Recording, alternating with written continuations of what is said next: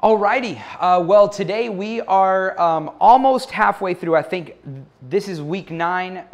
Next week will be week 10. We'll be halfway through our whole lesson here in biblical interpretation, right? And grasping God's word. So today we're going to be looking at this book. Also, we've got it in the larger textbook, but we're going to be looking at chapter 6. So if you've got this book, you can see chapter 6 is where most of the notes are going to be coming from. I think it's chapter 7 or chapter 8 in the large textbook. But we're going to be talking about literary context. How many of you remember what we talked about last week? Do you remember a little bit of what the theme was last week? If you've got the book, you can actually turn back to chapter 5, and it's the title of the book, of the chapter.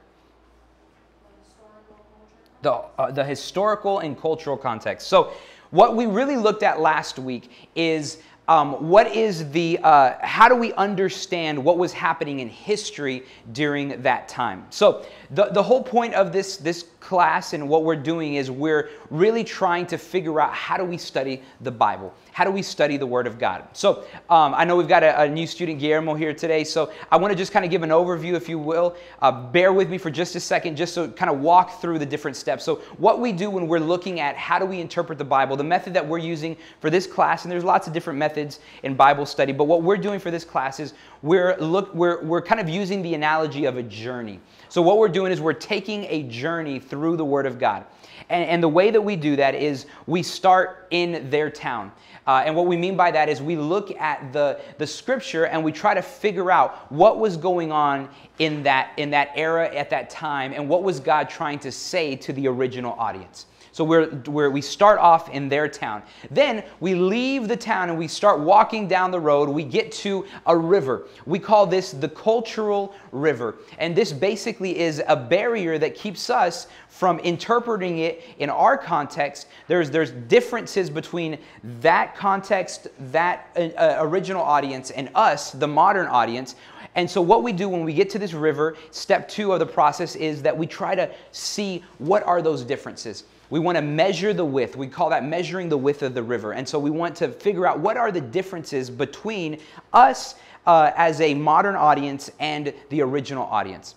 Once we've figured out what those differences are, then we actually cross what we call the principalizing bridge. So in this imaginary journey that we're taking, we build this bridge and we cross it. The principalizing bridge is just basically the theological principle.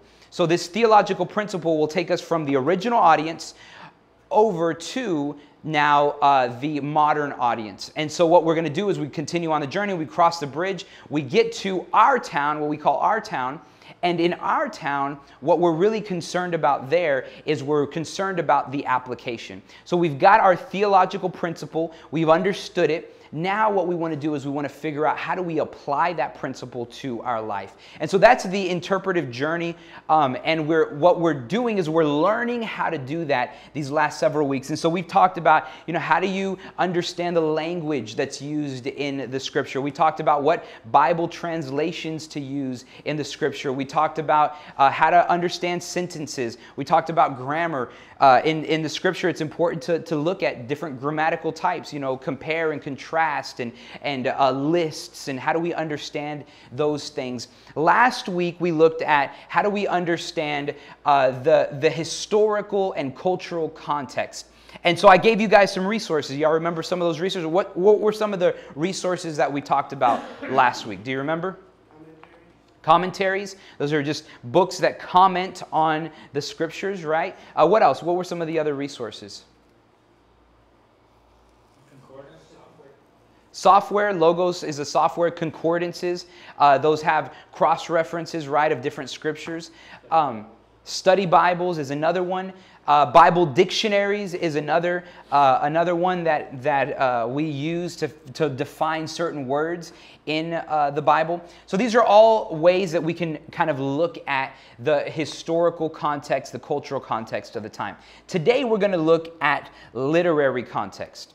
The author says this: the most important principle of biblical interpretation is that context determines meaning.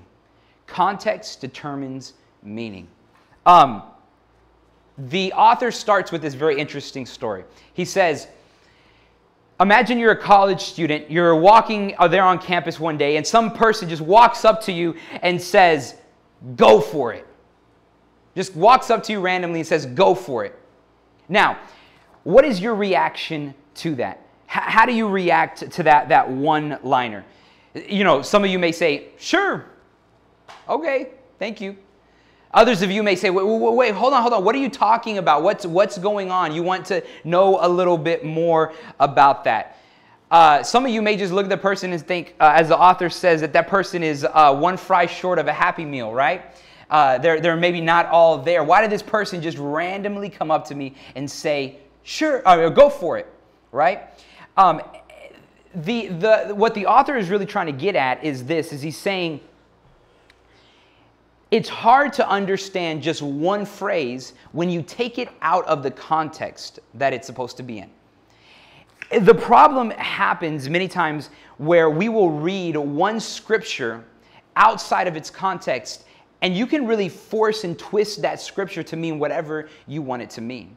And that's a dangerous thing to do when we're looking at biblical interpretation, because we want to understand, what is God trying to communicate to us through his word? What is he trying to say? And so many times we can look at one little phrase in there and we can twist it and try to make it fit and make it say something that it really isn't saying.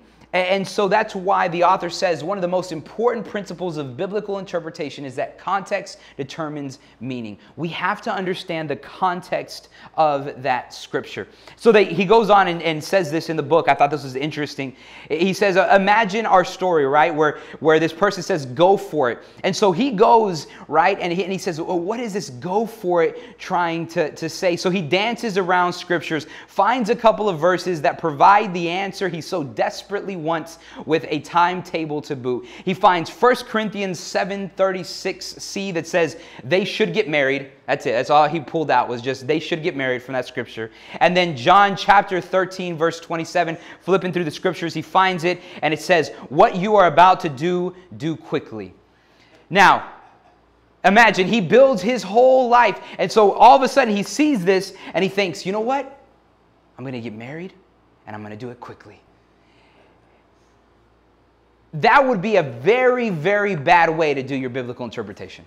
That would not, and that might lead to some messiness, right, in that relationship there. And what's even worse is if you look at these scriptures, right? Let's look at 1 Corinthians 7:36. The Apostle Paul is giving advice to engaged men in light of distressing circumstances in Corinth. He says, if anyone thinks he is acting improperly towards the virgin he is engaged to and is getting along, and she is getting along in years, he feels he ought to marry, he should do as he wants. He is not sinning. And this is where he pulled that one little scripture out. They should get married. But, here is the second part of that scripture. But the man who has settled the matter in his own mind, who is under no compulsion, but has control over his own will, and who has made up his mind not to marry the virgin, this man also does the right thing. So then, he who marries the virgin does right, but he who does not marry her does even better. So, I mean, you even look at that scripture, he who does not get married does even better, right? And so what we see here is he took that scripture, right, completely out of context, tried to apply one little part to his life without reading the whole thing. And then on top of that, not even understanding why Paul was writing this to the church in Corinth, right? There was a specific reason why he was saying it to this specific church, given some of the persecution and the different things that they were going through there. So, again, the most important principle of biblical interpretation is that context determines meaning. We want to understand the meaning. Now, one of the first things that we need to do in understanding the context is understanding literary genre. What's a genre? Someone tell me, give me a kind of a thought on that. What's a genre? A romance. Okay, that's a genre of movie, I guess. But just in general, what does the word genre mean? I should have used it that way. Yeah, genre. Like a subject? a subject, right? It's a subject. So you've got it in films, right? You've got action films, you've got romance films, you've got comedies, you've got all of these different things, right? It's the same thing with literature. So literature is going to have different types of genre. Here's the really neat thing about the Bible. The Bible has different types of genre in it. There are different types of genre or types of books in the Bible. We've got books of wisdom. We've got books of poetry. We have letters, all of these different types of books. Now, I'm going to do something right now. For the sake of time, we're going to fly through this really, really quickly on the books of the Bible. I'm going to give you just an overview, a list of the books of the Bible and the different genres, and we're going to get more into this the week that we start breaking down the books of the Bible. So, the Bible is broken down into two sections. Who knows the two sections? The Old Testament and the New Testament. That one was easy, all right? That one's easy. All right, the Old Testament. The Old Testament is broken down into these different sections. You've got narrative, you've got law, which is called the Pentateuch, you've got prophets, and inside of the prophets, you have minor and major, and then you have books of wisdom / poetry. So these are sort of the categories or the genres that we have inside of the Old Testament. Now, I'm going to move really quickly through this. We'll get into this a little bit later on. If you want this list, I can give it to you in a document. But inside of these, let's break down what narrative books are. Narrative books: Joshua, Judges, Ruth, 1 Samuel, 2 Samuel, 1 Kings, 2 Kings, 1 Chronicles, 2 Chronicles, Ezra, Nehemiah, Esther. Narrative, I'm going to summarize this. Narrative is basically stories, right? It has a sequential time action. So todo está en orden. Hay una orden en estas historias. So they have a story format or a story form of literature. You're going to see different characters. Tenemos tener diferentes, how to say characters in Spanish? Caracteres. En la historia. So that's what narrative, when we read a narrative story, we're wanting to understand it as that. This is a historical story, right? It's trying to tell something that is going on. So you're going to see characters, you're going to see all those things inside of narrative. Now, you have law. The law, which is the Pentateuch. This is Genesis, Exodus, Leviticus, Numbers, and Deuteronomy. These are those first 5 books of the Bible. Law refers to legal materials found throughout Scripture. And so these are, you're going to see some of those books. You're going to read them and you're like, man, this is a lot of laws. What does this have to do? There's meaning, there's reason behind those things. And we'll get into that when we get into the books of the law. Prophets, major prophets: Isaiah, Jeremiah, Lamentations, Ezekiel, and Daniel. These are the major prophets. The minor prophets are Hosea, Joel, Amos, Obadiah, Jonah, Micah, Nahum, Habakkuk, Zephaniah, Haggai, Zechariah, and Malachi. So these are your minor prophets. These prophets, they gave special insight, right, into what God was wanting to say to the people of that time. And so we're going to be looking at, in some of those prophets, you're going to look at historical events that actually happened. Some of those prophets are talking about future events that are going to happen. But the prophets are specifically speaking to the covenant faithfulness that God has to his people, both past and present. All right, so that's what the prophets are really about. Then the books of wisdom. Wisdom, you've got Job, Psalms, Proverbs, Ecclesiastes, Song of Solomon. Again, this is a literary work where we are going to look at some of these things and not necessarily always take them literally. They've got flowery image. You're going to see a lot of metaphors in there. A proverb is writing that formulates a contrasting imaginative. Oh no, this is I think it's parable is what they're trying to say there. But what you're going to see basically is that in these wisdom books of poetry, you're going to have very specific emotional responses that it's trying to elicit. Just read the book of Psalms. If you read the book of Psalms, man, something, 1 minute you're on top of the world, right, with David or the psalmist, and the next moment you're in the dumps and you're trying to figure out what's going on. So these books of wisdom and poetry really touch on those things. Now, the New Testament. Again, I know I'm moving fast, but we got a lot of ground to cover today. So we've got letters. Within the New Testament, you've got The Pauline letters, this is Romans, 1 Corinthians, 2 Corinthians, Galatians, Ephesians, Philippians, Colossians, 1 Thessalonians, 2 Thessalonians, 1 Timothy, 2 Timothy, Titus, and Philemon. Someone tell me, for 10 extra bonus points, why do they call them Pauline letters? Because, man, Juan, you got the 10 bonus points, all right? You got to share your bonus points with the people, all right? Because Paul wrote them. So these are letters written by Paul to different churches, different individuals, right? Then we have general letters. These are general letters. These are Hebrews, James, 1st, 2nd Peter, 1st John, 2nd John, 3rd John, Jude. Many times those letters will have the name of the person that wrote those letters in there. And usually general letters will be written specifically for like a larger audience, okay? So you're going to see that in your letters. Again, letters like the rest of Scripture are written, they were written for us. This is an important part here. They're written for us, but not to us. Okay? So one of the things that sometimes happens is we get very egotistical when we read the Bible and think, oh, this is written directly for me, right? And to me. They were written to an original audience before they were ever written to us. So we need to keep that in mind when we're studying the Scripture.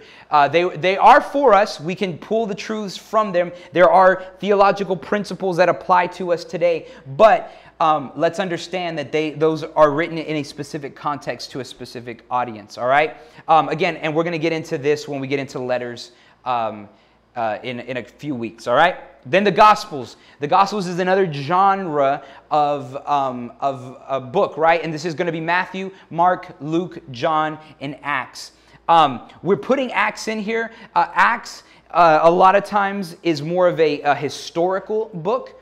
But both the Gospels and the book of Acts, they read sort of like a narrative, sort of like a history, because you're going to have a story with characters and a timeline. So just to kind of know that this is another genre, and when we're thinking about the book, we want to understand, what it's the genre that it's in. All right. So, Gospel, evangelion is the Greek word for that. It means good news. The Gospels have the good news of Jesus, the story of Jesus. History, again, we've got the book of Acts here. This is a book of history that's really going to chronicle how the early church began. And so you're going to see the story of the early church, a story spanning 25 to 30 years of history in about 28 chapters. So that's books of history in the New Testament. And then the final genre of book in the New Testament is apocalyptic. This is the book of Revelation. Revelation is a unique genre of literature because it combines apocalyptic prophecy and an epistle in one. And so we'll talk a little bit more about how we interpret that, but we want to be careful when we're interpreting the book of Revelation, and we want to understand it within its context, why it was written, to whom it was written for, and then look at some of the language that's used there to better understand the book of Revelation. So these are different genres that we see all throughout the Old Testament and the New Testament, okay? I know that was really quick. It may seem like, putting a fire hose and trying to take in all that information. We're going to break each one of these down. So in 2 weeks, when we start looking at the books of the Bible, we're going to say, okay, let's look at letters, and we're just going to talk for an hour and 15 minutes just about letters. Then we're going to look at Pauline letters, and vamos a ver las cartas de Pablo. Solamente enfocamos en esas cartas. We're going to break down each one of the genres, all right? So don't worry too much about that right now, but just wanted to give you guys an overview of what those genres are, all right? Now, another thing that we need to understand when we are looking at the Scripture is what is surrounding the context. What is surrounding that particular context? So we want to look around the verses and really understand what is before the Scripture that I'm reading and what is after the Scripture that I'm reading. They use a very interesting, metaphor here about sports. That what we need to do when we're reading the Bible is we need to understand what are the rules of the game. What are the rules of the game? Okay, let's do a little exercise here.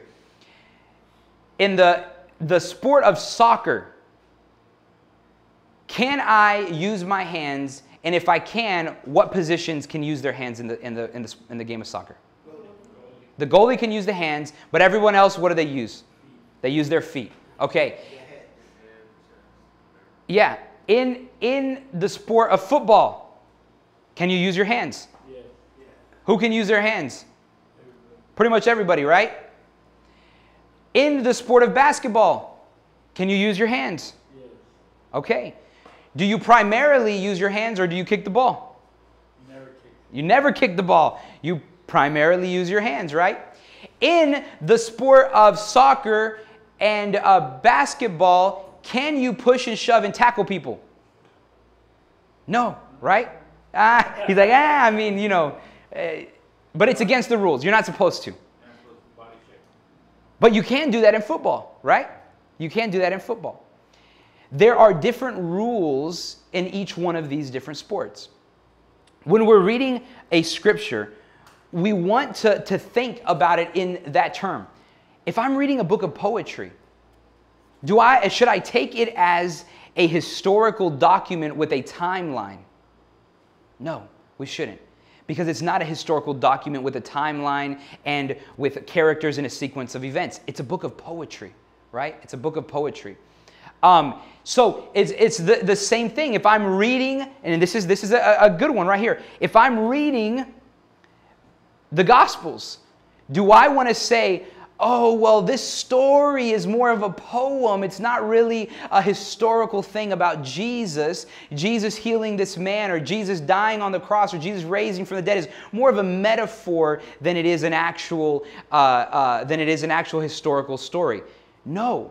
We're saying the gospel is history. The gospel is something that actually happened. Jesus actually died. Jesus actually rose from the dead. And so we want to look at the rules of the genre and understand them when we're reading the scripture. So that's part of understanding the surroundings. Now, when we're also studying a specific passage, we want to look at it this way. This scripture, what is the immediate context, meaning what are the verses that surround that passage? What is the larger section? So what is the chapter that it's in? What is the rest of the book talking about? And then what is the rest of the Bible saying? Now, in this kind of chart that we have here, the passage is your focal point. The most important part after that is the thing closest to the passage, the immediate context. Then the second most important is going to be the rest of the larger section. And then as it goes outward, it's going to be a little bit less important as far as understanding the context. But you always want to check what is going on in the scripture, specifically in that immediate context. What is happening right around it, okay? Let me give you a couple of examples here, all right? 1 Peter chapter 5:7 is an encouraging verse. It says this, "Cast all your anxieties on him because he cares for you." But do we know the immediate context of what is going on here? The immediate context below reads like this. So I'm going to read, that was 5:7. I'm going to back up and read verse 5 all the way to 9. This is what it says. "Young men, in the same way, be submissive to those who are older. All of you clothe yourselves with humility towards one another, because God opposes the proud, but gives grace to the humble. Humble yourselves, therefore, under God's mighty hand, that he might lift you up in due time. Cast all your anxieties on him, because he cares for you. Be self-controlled and alert. Your enemy, the devil, prowls around like a roaring lion, looking for someone to devour. Resist him, standing firm in the faith, because you know that your brothers throughout the world are undergoing the same kind of suffering." So what we want to do is we want to look at the surrounding verses. Man, I love that scripture, cast your anxieties on him. Wonderful. That's a beautiful thing. There's a theological principle there, but what does it mean in its context? What is trying to be said here in its context? A careful look at the immediate context of 1 Peter 5:7 reveals that casting our cares on the Lord is strongly tied to humbling ourselves before Him. What is being said here, right? God opposes the proud but gives grace to the humble. Humble yourselves therefore under God's mighty hand, that it may lift you up in due time. Then we see the casting on of anxieties. Then the other section talks about be self-controlled and alert. So pride says, God, I can bear the burden myself. I can do this on my own. Humility says, I can't do this on my own, God. I can't. I don't have the strength. Therefore, I have to give you all of my anxieties. I have to give you all of my troubles and all of my worries. Now, if we were to say, cast your anxieties on God, right? That's a good principle. It's a good thought. But it's not a complete thought. A complete thought would say, cast your anxieties on God because apart from Him, you can do nothing. Humble yourself before God and say, Lord, I need you. That is the complete thought for the theological principle. But if we just took that one passage and didn't look at it in its immediate context, we wouldn't understand what was actually going on there. So, again, this is why understanding the immediate context is important. We want to look at what is happening above and below the scripture that we're looking at. All right? Now,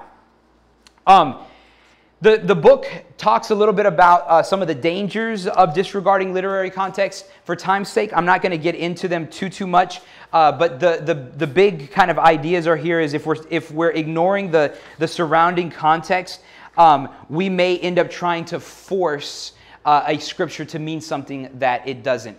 And then the author goes into the idea of topical preaching. He says topical preaching in and of itself isn't bad. But what topical preaching will sometimes do is it will take the idea that an author or a writer of a biblical book is trying to say, or of a passage, and then they'll try to kind of piece certain things together and take it out of context. And he gives the example of this. He says, he says, like when someone writes a passage, there's thought 1, thought 2, thought 3, thought 4, thought 5, and then the conclusion, and then we take our sermon out of those things. We try to follow the logical order of the thoughts in that scripture. What we call that is expository preaching, right? So what we're doing is we are exposing the scripture and we're basically following the scripture through its thing. Topical preaching, what it'll do, and we'll do this from time to time, we try to stay away from it, but when done well, you actually look at what the author's intent is and take a topic from there.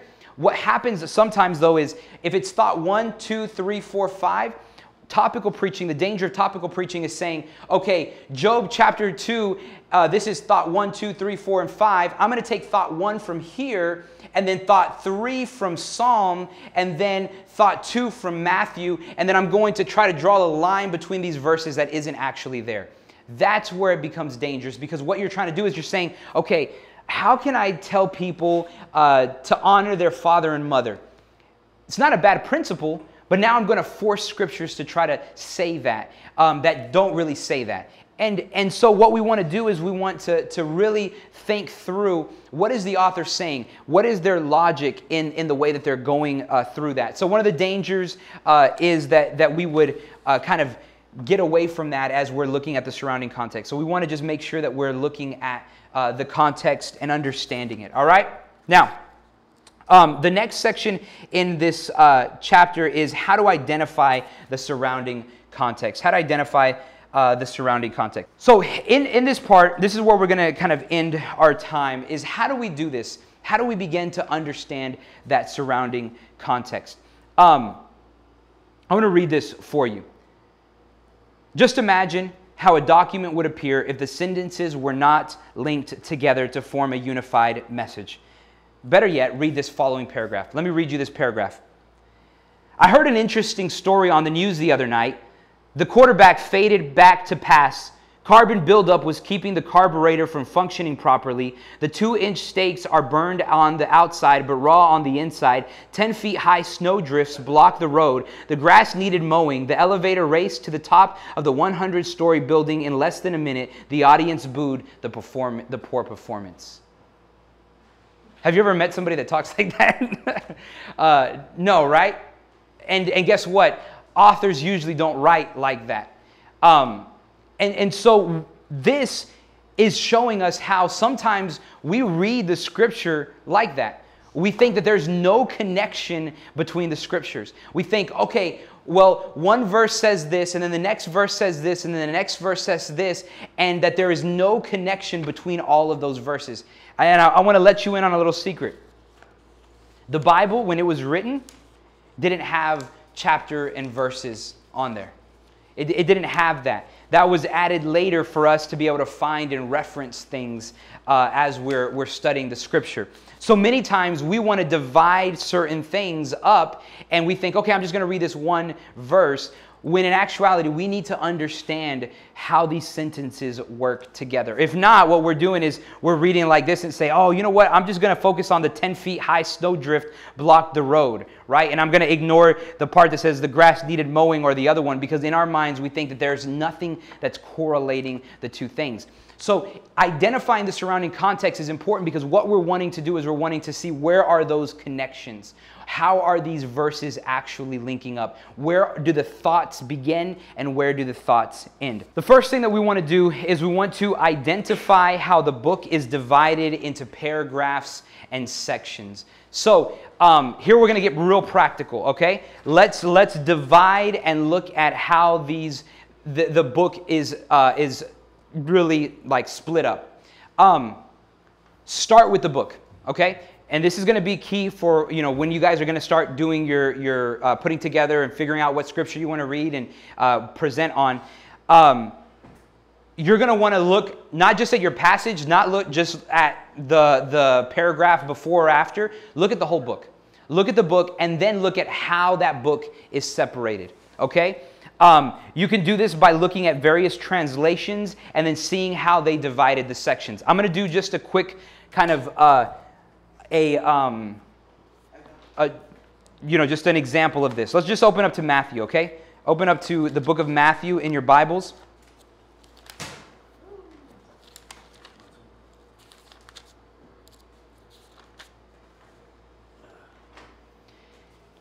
Now, a lot of you are going to have in your Bible a heading that's going to start off. So can someone read what their heading says on that first Matthew chapter 1, the heading on that?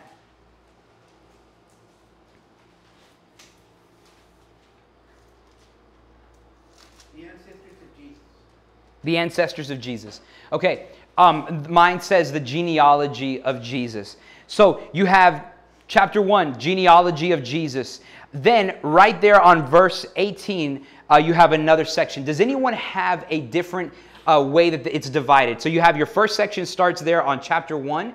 Then the next section, you're going to see another heading. What is that next heading in there? What do you guys have? The birth of Jesus Christ. Which one? The birth of Jesus. Okay, and that starts at what verse? 18. Okay, verse 18.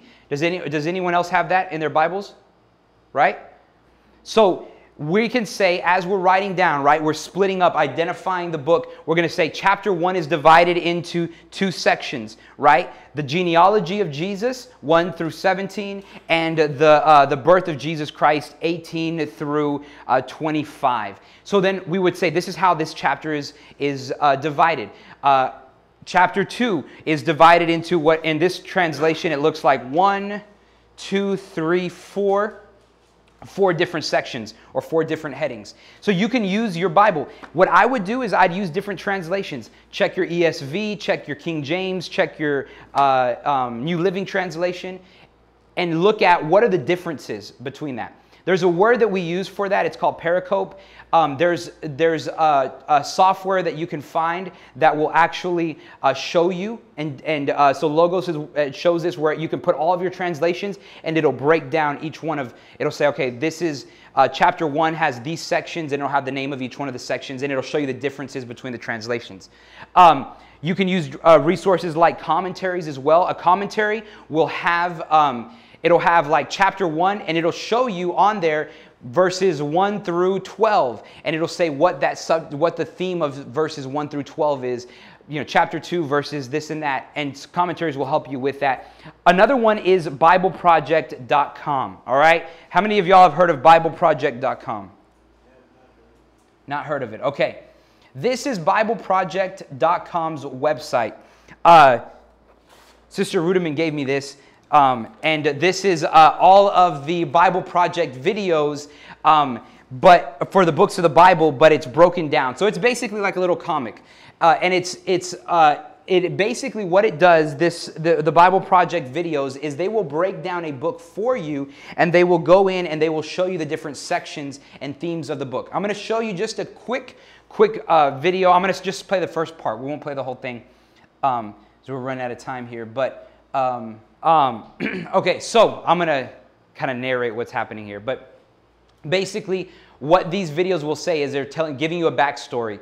Philemon was a well-to-do Roman citizen from Colossae who likely met Paul during his missions to Ephesus. It's giving you a backstory on what happens in this particular book, and what is going on here.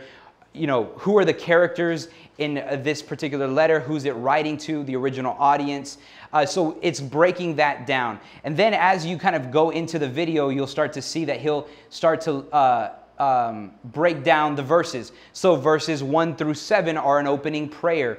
And then he'll go in and talk about what is being said here and what it means in its context and some of the history and things like that. So this is an incredible tool to use in order to really kind of look at a specific book. You'll get a big general overview on one of the books of the Bible. I love doing this, and so anytime that I'm going to be studying a passage from a book, I'll usually watch one of these videos first just to kind of get in my mind, okay, what's been going on here? What's happening? Is there something that I've missed in the context? When was the book written? What is the history behind it? And so it's animated, so it gives it kind of a visual guide here, but they've got all kinds of stuff, and I didn't know that they had actually in the Bible Project website, they've actually really done a lot of stuff here. They also got a podcast. Yeah, they've got a podcast as well, and they've got this is their new video called Blessing and Curse, and so it's talking about blessing and curses in the Bible. They've got an app. They've got all kinds of themes as well. So you've got blessing and curse, eternal life, the royal priesthood. They've got one on the gospel where they break down, they understand the gospel, so you can understand the gospel easily. Movements, links. So movements and links are how do we understand, again, biblical interpretation? What are the links between passages? How do we see movements in Scripture? So great resource. I love it, and I'll usually use this to kind of get some general overviews on that. So just wanted to share that with you guys. Bible Project, great. The podcast is good too. I think it's 2 guys on the podcast, right, that do it. So again, divide your book into paragraphs, sections. Do that. Then the second thing is this: summarize the main idea of each section in about a dozen words or less. In our presentation, we're going to mention this Yeah, particular you'll mention this particular area. So you'll say, this is my book, this is the context of the book, and then this is the theological principle that we drew from the Scripture. Okay? Now, I want you to look at this particular page. Some of you know that we have been doing a sermon series on Sundays on the book of James. The book of James is all about living the Christian life, right? How do we understand it? How do we live the Christian life? Now, as you see here, the title of the series is Being and Doing. Before I ever got the title of the series, before I ever figured out, okay, what are we going to call this? I did this little chart. And so this is an example of what I did when this was probably in October, when I was thinking, okay, I want to preach on the book of James. In October, I started thinking about it. And so I went down and I pulled out my computer. I pulled out Logos. I pulled out my Bible. And I said, before I ever get into the book of James, let me break this down. Let me look at all the themes that are in the book of James. So I went in and I looked and I saw the Bible was divided in verses 1 through 8. Right? There's 5 chapters in the book of James. Verse 1 through 8 is a testing of faith. That's the theme there. And then I looked at what are the sub-themes. It starts with a greeting. It has trials. It talks about the poor and the rich. It talks about trials and temptations. And then it talks about the gift of salvation. So I wrote that out. I'm summarizing the main idea of each one of those sections. Section number 2 was verses 19 through 26 there in chapter 1.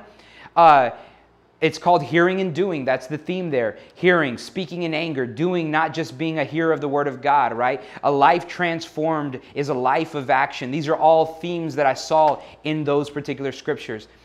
Favoritism and partiality, faith without works is dead. Chapter 3, 1 through 12, taming the tongue. 13 through 18, a life marked by wisdom. 1 through 17 was things to avoid. Then I broke down that whole chapter from things to avoid into different sections. Worldliness and pride, 1 through 6. 7 through 10 is humility and submission. 11 through 12 is judgment of others. 13 through 17 is boastfulness and our will, trying to do our will. Then 5 is warning to the rich, patience in suffering, effective faith-filled prayer. So what I did before I ever even went into one specific verse, I wanted to get a general overview, right? And I wanted to summarize those main ideas. So a couple of things to think about in this particular section is think about the topic or the main idea. What is the main theme that the author is wanting to communicate in that section? And then what is he saying about the main idea? So what I mean by that is this. Many times we can read something and then we'll say, this is the main idea.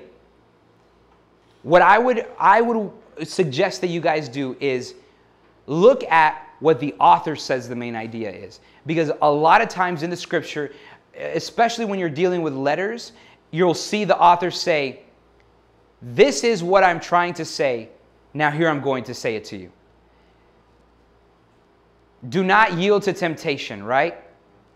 Now this is how you don't do it. So many times the author will speak to you and tell you, straightforward, this is what I'm about to tell you. Now let me tell you what I'm going to tell you, right? Look for those little clues inside of each one of the sections. Look for the clues that we see there. The third and final thing is this. Explain how the section you are studying relates to the surrounding sections. So notice the author's flow and ensure the meaning that you are extracting really fits the context. Look for movements within the scripture. And again, I'm going to use James as an example. I know they use the book of Philemon in here as an example, but because we've been studying the book of James, I'm going to use this. You're going to see, for example, testing of faith, right? Hearing and doing. As you start to read those scriptures, you're going to see this idea of trials and temptations go back and forth. And he's going to interject and move into a different subject and then come back and move out and come back. And you're going to see this kind of weaving there. You're going to see in the next one, favoritism and partiality. Then you're going to see this idea of faith without works. But you're actually going to see a movement between favoritism and partiality. You're going to see how he goes from favoritism and partiality. He moves into faith without works. But he basically comes back and says, hey, the works is don't show favoritism and partiality. So you're going to see this connection in the themes. Then he's going to talk about how if you're going to have works, part of doing works is taming the tongue. Control your speech, what you say.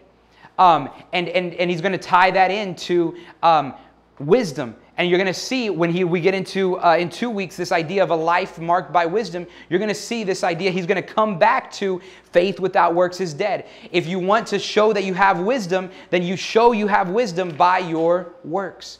So there are these themes that are kind of going in and out in the book of James. And what our job is to do is to see how does our passage that we're reading, how does it relate to the other passages? How does it relate to something that happened in chapter 2, something that happened in chapter 4? So these are things that we want to think about. All right?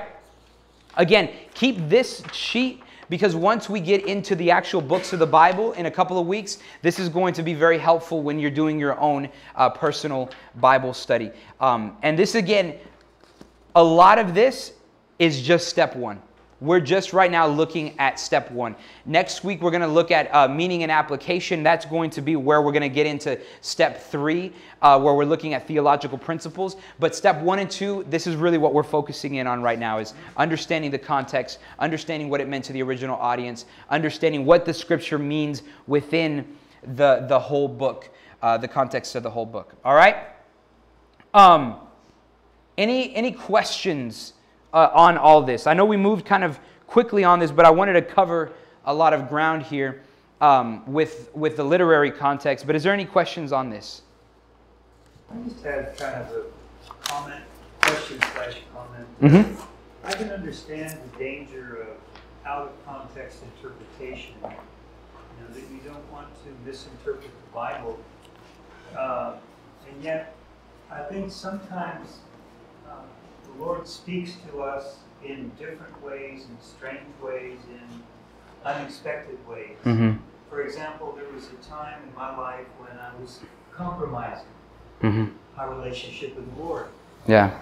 I was attending a bilingual church. I was driving from job number 1 to job number 2, and this word just came to my mind, menospreciado. And I thought, menospreciado. Menos is minus, preciado is like precious, so it's translated despised. I was despising the Lord. And then I had a friend, George Garcia, who said, brother, you're compromising in your relationship with God. And I felt convicted. But that word, it may be in different places, but perhaps the most common place is in Isaiah 53, where Jesus was despised and rejected, a man of sorrows and acquainted with grief. So the context of that scripture is on Jesus. Yeah. Him being despised. So, I'm just thinking about this in terms of the way the Lord speaks to us.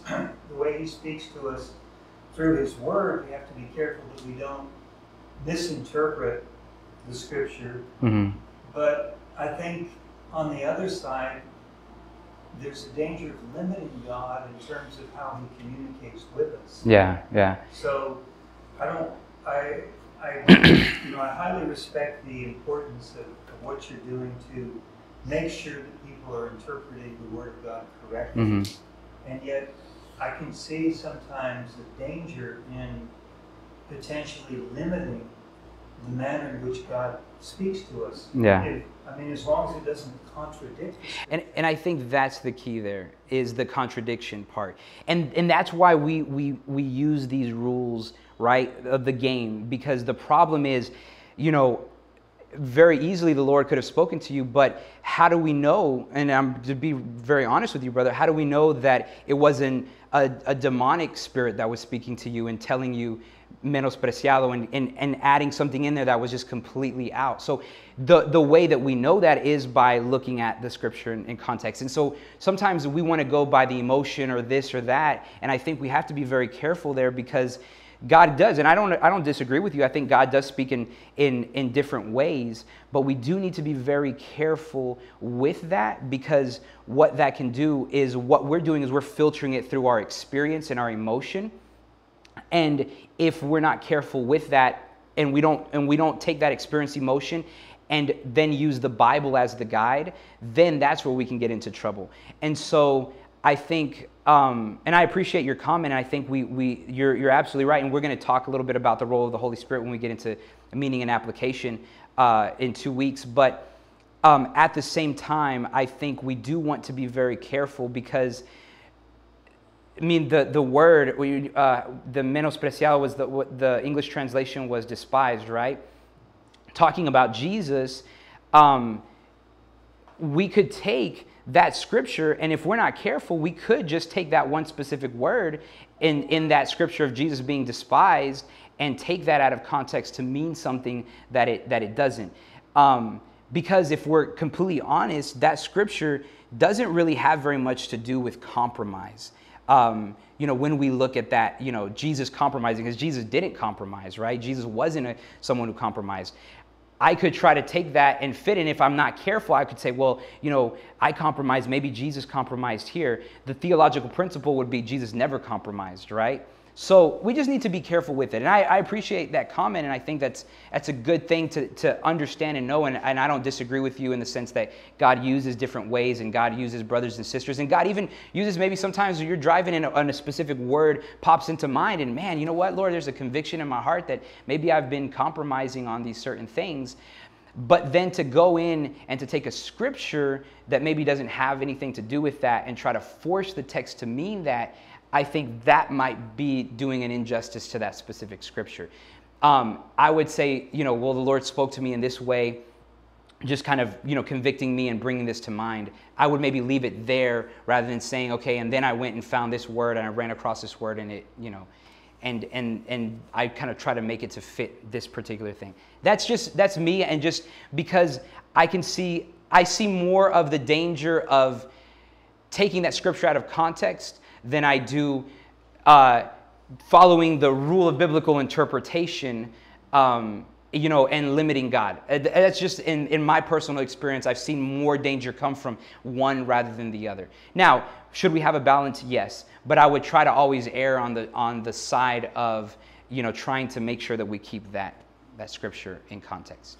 That's kind of my personal opinion. Yeah. Talking about there's different ways that God speaks. I remember like 18 years ago, 20 years ago, I was going to a Bible study, and there was this particular father and son that used to come. Father was about 60, 70. And his testimony or his participation usually in the Bible study was that he would always share about dreams. Mm-hmm. And that supposedly he said that the Lord spoke to him through dreams. Mm-hmm. And I got kind of leery because he never mentioned that the Lord would confirm it through His Word, mm-hmm. or he would never mention anything having to do with the Word. Whatever he brought, it was always having to do with dream. And I really was very leery about, actually basing my walk, and that's how I want God to lead me. I really want to be able to led by His Word and gentle self. Yeah. But I wouldn't feel comfortable just with dream. Yeah, and I think those are the things. Again, we take the experiences, we take the things that we go through, and we filter them through the Word of God, right? If someone said something, they had a dream about something, okay, I'll listen, but how does that match up with what the Word of God says? And if it doesn't, and like you're saying, everything is just this, then I'll be a little leery of that, because we want to be wise about how we take things. And I've had I've been a Christian for almost 20-something years now, and around in ministry for years and years, and I've had a lot of people tell me dreams that they've had about me, or dreams that they've had and wanted me to interpret dreams, or different things like that, and again, I'll listen, but at the same time, how do we filter that through what the Word of God says? And if it is something that is completely outside of what we see in the Scripture, then those are the things, and Paul talks about it, about false teachers, and how do we understand these things in their context, and we want to always hold them up to the light of Scripture to interpret those things. So, anything else?